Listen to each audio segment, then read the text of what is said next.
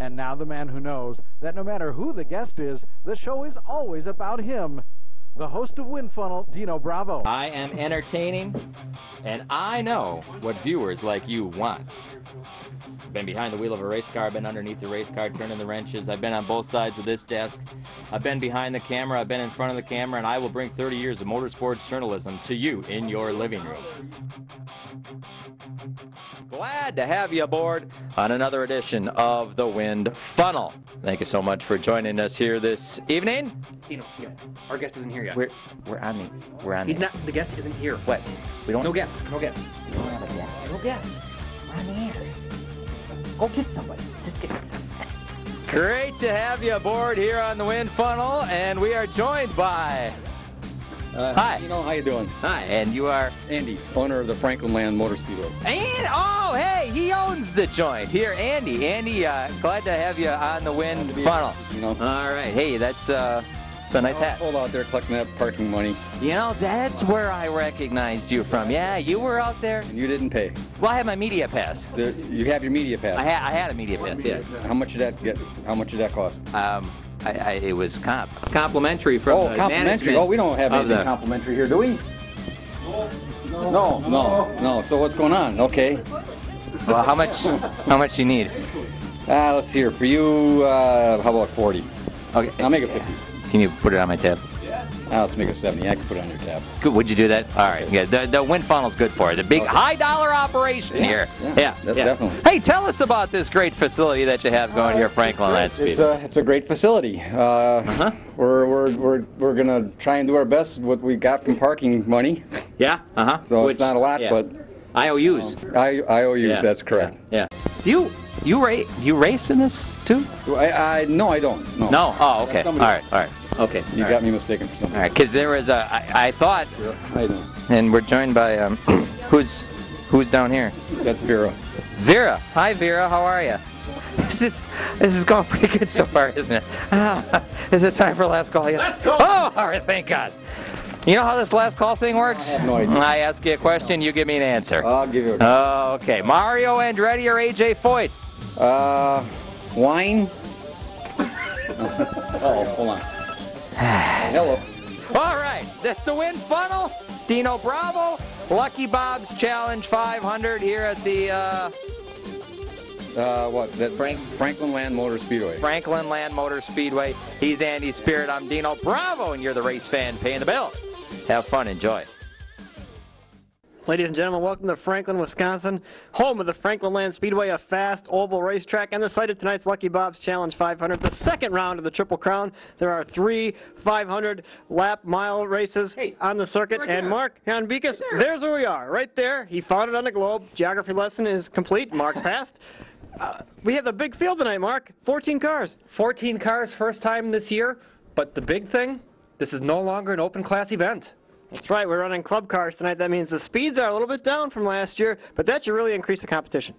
You hope so, but you know we've had some issues down there already. Cars getting sideways, just like last year. It's who can keep their car under control. That's right. It's an oval racetrack, and it's got 4 distinct grooves. Last year, the outside was the place to be. Is that the same? So far, from what I've seen in practice, outside looks good, inside looks good. Green lane's going to be the tough one yet. All right, just keep it in the slot, keep it on the track. Anywhere you can run but the grandstands, it's Franklinland Speedway, and it's the Lucky Bob's Challenge 500, and it's next.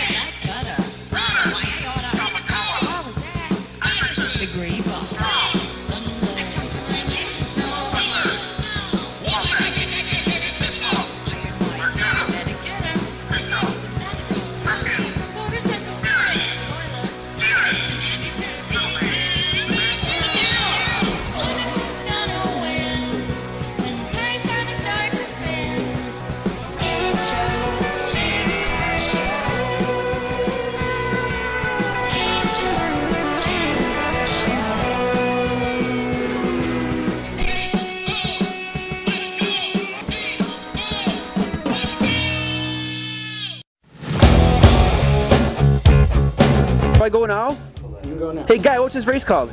Bob something. Oh, the Lucky Bob, Banana Bob, Lucky Bob race. SpongeBob, Lucky Bob 400 on the pole there. Look at the glare, it's giving me blinding. This is, that's a Dan Margetta, and next to him, number 1 car, Red Bull car, that's Jim Iverson. What do we have back here? Screaming shot, everybody. That's the boiler. The boiler's in row 2.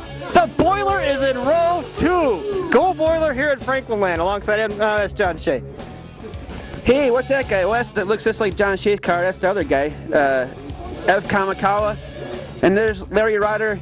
How many years has it been since he won a race, I heard? It's 30. What were you doing in 1978? I was in the penitentiary at that time. And then we go to the next row. Hey, I did this row. You do this row. Okay, that's the Sonny's barbecue car. That's Mike. This is this row. Mike Fitzlaw. And next to him is Mike Kristoff. Let's review. Fitzlaw, Kristoff. They're in that row together. Hey, can you give me flashcards for that? I don't know them guys' names. And then back here, that's the McDonald's car. That's Chris Bayer. And next to him, that's he was pretty quick, but then he crashed and hit the wall. That's Mark Walczak. We still got more cars. We're not done yet. That's Dean Strom in the 34 car. People say this is the guy who's going to win this race. Coming way back here. Strom might be there. Alongside of him, it's the Barbie car. You don't got to do it this week. I get to talk about it. The Barbie car of hometown guy Andy Spirit. There's still more cars? Holy cow, I can't believe it. And that car, that's Matt. I don't know his last name. Hayek. Oh, he's a new guy. I don't know if I've seen him before. And this car here, that's Amy Butler. She's the last. That's the last car, right? That's it, finally. That's your field, the biggest one of the year for the Lucky Bob's Challenge 500 at Franklinland Speedway. The first heat race, Lucky Bob's Grand Prix, or Challenge 500 as it were. Andy Spirit, your hometown favorite in this one, as well as Mark Walczak and Jon Shea, who is extra fast in that green and gold Team Australia HO car. All right, early on in this thing right now. Oh, there's a couple of cars caught up into a mess there on the far turn. And Jon Shea out front. Hometown favorite Andy Spirit has managed to keep his car pretty stable on the track, and so he's leading right now, Dan Tommy Kendall. That's right, he's keeping the car on the ultra-fast outside lane, which is the groove of preference here.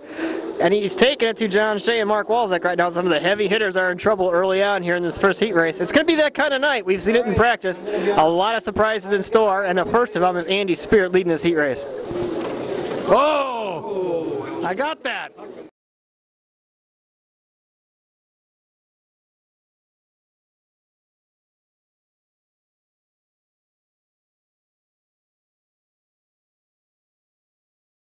Oh, nice! Sweet! Nice! Oh, there you go. All right, Jon Shea is leading this heat race. He's passed Andy Spirit just past the halfway point. In the meantime, we've been watching Mark Walczak, who has completely lost the handle on this car. But just a little while ago, he went right over the top. Problems for the Walczak car. The gear has gone out. All that spinning and sliding and Joey Chitwood stuff has messed up the gears. He's done. Looks like Mark Walczak is going to have a poor finish. We're looking for. We heard the sound, the distinct whine of the gear strip.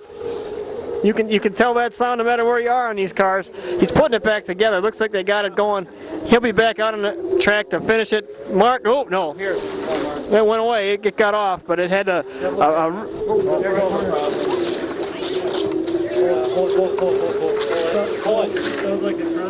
You heard the ground gear. He's in the garage. He's done. It's over. The Walczak melt happened early. Go get it on the menu. It's here at Franklinland. It's done. Your point leader is not going to have a good finish. So Jon Shea continues to lead as we wind down the first of 4 heat races tonight for the Lucky Bob's Challenge 500.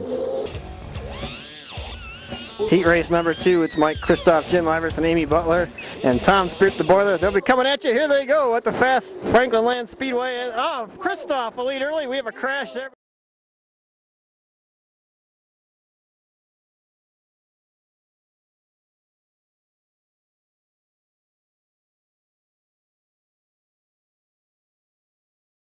Between Butler, Iverson, and Spirit. Everybody but Mike Kristoff. We're looking at the first and second corners of Franklinland Speedway. Again, a high-speed, high-banked oval. And you just see just how close the cars race here. Inches apart at a tremendous speed. You get the feel as they go by our still camera here. There they go by. Mike Kristoff leads early on here still. We begin the second half of this heat race. Mike Kristoff there has the lead.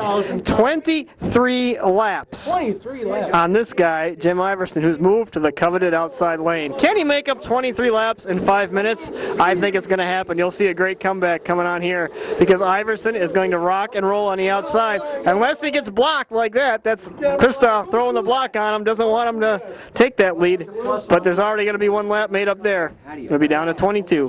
35 seconds to go. He's got 10 laps to make up. Can Jim Iverson do it? This guy's leading. Mike Kristoff is leading a heat race, looking to make his second final of the year, but there goes Iverson blowing by. It is now 9 laps. 9 laps. As Kristoff has led from start to finish. I don't think that's ever happened. That's a historical night for Mike Kristoff. I don't think Iverson's going to do it. He is way, way faster right now, but it's not going to happen. That's it. I think there's your winner. Yes, Mike Kristoff. We said we had surprises for you tonight. Here's one right there. The Matador on an oval is in the final. It's an oval. He's in the final. Kristoff has got something for him tonight. The third heat race is underway, but not without plenty of carnage so far. We've got rookie Matt Hayek in this one. Team Australia HO Ev Kamakawa and Dean Strom, who's been very fast at this track, won a heat race here last year, made the final. So Dean has a 13-lap lead over Ev Kamakawa. Then you got Matt Hayek running in the red lane, and that's the place where you make up the laps. The question is, he's down by almost 40 laps. Can he make up that many laps? I don't know. Long way to go, but that's a long way back. And little Chris Economacki is here in the booth. And well, little Chris, what do you think about this oval action here? It's so fast, I watch too closely, I get dizzy, and then I fall over, and then they got to revive me. Okay, have a seat there so you don't fall over. I was sitting when I fell over. Oh, I can understand how that could happen. All right, it looks like Dean Strom is going to win this heat race. Who'd have thunk it? I don't know. I put a lot of money on him, so if he wins, I can pay my rent, and they won't kick me out of my house. Oh, illegal gambling. You got to be careful. Aren't you on probation? Yeah, but I don't know how they're going to find out. You know, only person I told was you. Oh, there you go. And Dean Strom wins the third heat race to advance. Final heat race features Dan Margetta, your pole sitter, along with Larry Rotter, Mike Fitzloff, and then you've got Chris Speart. And John Derek Daly. The trick here is just to hang on while that guy in the red lane in the first half builds up a lead, and then you stay close enough to catch him. Well, that's exactly the key at this track here tonight. We saw it earlier tonight. The red lane seems to really be the favored lane tonight. And you almost have to just say, okay, I didn't get the lane that I wanted. I'm going to be behind, but if I can make it to halfway and stay in striking distance, I'll be like a python springing up in that second half. A python? That's frightening. You're like the jungle guy there, that guy who dives into the jungle and lives off the elements. Tarzan, yes. Okay, yeah, that isn't what I was thinking of, but that works too. Mike Fitzloff has taken the lead. He's got about a 3-lap edge now over Chris Speart. Mike fortunate enough to move to that outside red lane. We've seen all the success there. Chris Speart just moved into that next lane over from red, from the outside down to blue. Oh no, how did you show up here? What happened? Have you met Elmer here, Derek? No, as a matter of fact, I haven't. I've heard him on the last broadcast, but you know, so it's Elmer, hey? Name is Gus. Oh, sorry, I thought it was. It's not Elmer. Elmer's my brother. He's in San Antonio. It's a lovely part of the country. It's a terrific part of the country. If you like steers and, well, you know, that's where my son ended up moving. All right, the heat race is coming to an end, and it looks as though Mike Fitzloff is going to hold off Chris Speart and become the 4th entrant into the final of the Lucky Bob's Challenge 500. There we go. Hi, Kitty Bo Peep here. Anyway, I'm here with one of the pit crew guys. For what team are you on? I'm Mike Kristoff, driver of the number 3 car. And why am I interviewing you? Have you been paying attention tonight? I made the final. No. Yeah. What was it this race? So It was the red lane. I highly recommend the red lane to everybody. If you have the chance, drive that one. Let's say you had gotten the green lane. Then somebody else would be standing here right now. Hi, Kitty Bo Peep here with Jon Shea. Jon. You look so handsome in that hat. Well, thank you very much there. It's been a long time coming to get on this team, and we're running good. Oh, Australian boys and Kitty Bo Peep. Oh, I just don't know what to say about that. Well, so you got a little green on tonight, too. Oh, absolutely. Got to root for the Packers. Woo! Go Packers! Got some yellow there. I got a little bit of yellow here. So is that your attempt at being a Packers fan? Yeah, sure. That's right. Okay, well, we'll take it. So, Jon... We'll go along with that this week, sure. What lanes did you have? We were just talking to Mike. He said he had the red and the blue lane. And what did you have? I had the red and the blue lane. Worked out perfect. There you go. See, what did I tell you, folks? It's all about the luck of the lane draw and the chassis draw. You must have had a good chassis. I like the car. It's running good. Running good, definitely. Always look forward to talking to you in Victory Lane. Maybe we'll see you later tonight. Oh, maybe. Party with the Aussies? Hey, a little vino? Oh, not so bad. Aussie! Hello. Purr. So now I have to ask you, I'm taking a poll. What lanes did you have? Red and yellow. So are you optimistic about this final race? You know what? I'm optimistic about life because that's how I roll, dog. You know what I mean? So yes, I'm optimistic about this race. You're going to win. I'm going to see you after the race. You heard it here, folks. He is going to see me here after the race. Are you saying you're going to be interviewed by me? I'm going to see you after the race. Oh, well, that could mean anything, folks. You stay tuned to see. Hi, Kitty Bo Peep here with Mike Fitzloff. Mike, always so fun to interview you. I love interviewing Mike Fitzloff. So much fun. Who's he? I am the Lion King. It's time to go racing in the Lucky Bob's Challenge 500. The final 4 is set. There they go. They are off. Jon Shea will lead over Mike Fitzloff, Mike Kristoff, and Dean Strom. He's just happy to be in the final. He's probably going to win it. He has no chance. The most talked about streak in sports right now in the HO Champ Car World Series is that of Larry Rotter, who once again did not make the final race. It's now grown up to be 31 races. We've joined Larry right now in the broadcast just to bring an update to you fans. Larry, what happened to Rotter to Delgado? Where'd he go? We're going to Mexico. I've given up on this. When you go to Mexico, is Jessica Simpson going along? That would be nice. I really don't know, but that would be nice. I heard your teammate is going to pay for the vacation. Well, that would be even better. Looking at turn 1 as Jon Shea continues to lead over Mike Fitzloff and Mike Kristoff as the cars fly by. There they go. The speed they get here is tremendous. As they come, oh, nice. Sideways is Mike Fitzloff. Sideways through the corner. We are seeing all kinds of accidents right here in this corner. It's a very tight transition, and we haven't let Larry Rotter leave the booth yet. Larry, what's the key to getting around this place, especially in this tight turn here? Crawl. Crawl really slow, huh? Yes, crawling slow. That's the only way. Can anybody handle Jon Shea in this race? No, he's looking really good. Jon should take this race, no problem. Halfway coming up right here, you'll see the cars stop on the racetrack. Usually you don't see this when you're reviewing at home, but it's such a dramatic part of this race tonight. We will show it to you. There, we are halfway with that guy leading.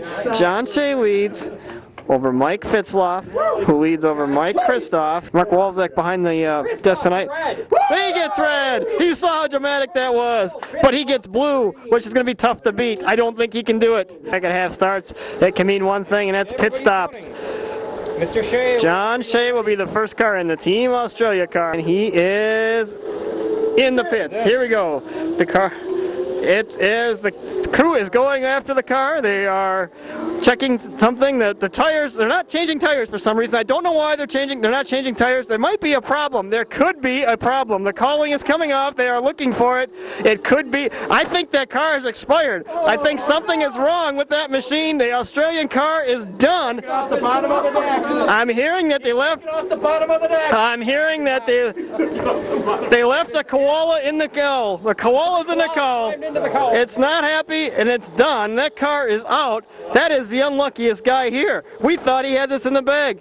We have team radio. Switch it off. There's too much there. Switch it off. It's so disappointing, and he's still sitting in the car. We're going to have to climb almost into the car to get an interview with him. But John said you had this race won, man. Yeah, I blew it up. What'd you do, a clutch job or what? Yeah, I think we just wound her out a little bit too much. I was whipping it like a government mule in the first half there, and I don't know, spun a bearing, I guess. You spin it the wrong way? You spun it counter or whatever, the Australian way. I had to jack it up because of Strom in front of me right before the stop, and I think that might have stripped it out or spun a bearing or something. It's terrible. Yeah, they knew you were here, man. Yeah, well, it's the first time out at the track. Would have been nice to pick up a win, but, you know, we're going down the road and knock the dust off down there somewhere. Who are you rooting for? Really don't care at this point. Yes, here it comes. The pass for the lead. There it goes as Fitzloff takes off.